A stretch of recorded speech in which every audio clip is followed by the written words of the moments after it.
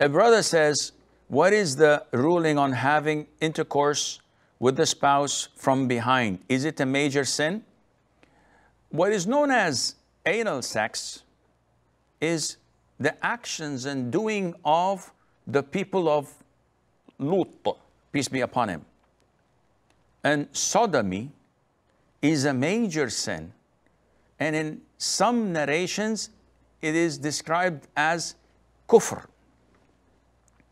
Anal sex is totally prohibited.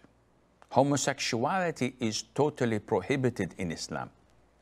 And it is a major sin that is punishable in Islam.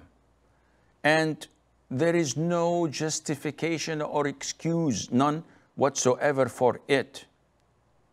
The scholars say that spouses that practice it must be separated. And a wife must not comply with such filthy, sick requests because it's unnatural. And because it's a major sin that is equivalent to going to soothsayers and believing them. And unfortunately, people are indulging in this major sin due to what they practice and see.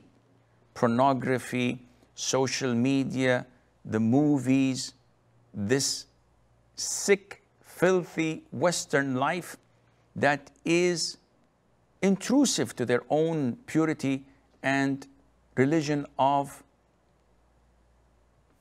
cleanliness. They're okay with tarnishing their lives. This is their lives. They can do whatever they want. As for us Muslims, we have rules and regulations. Our religion is based on purity. It's a religion of fitrah, of nature. And this filth goes against it. May Allah protect us all.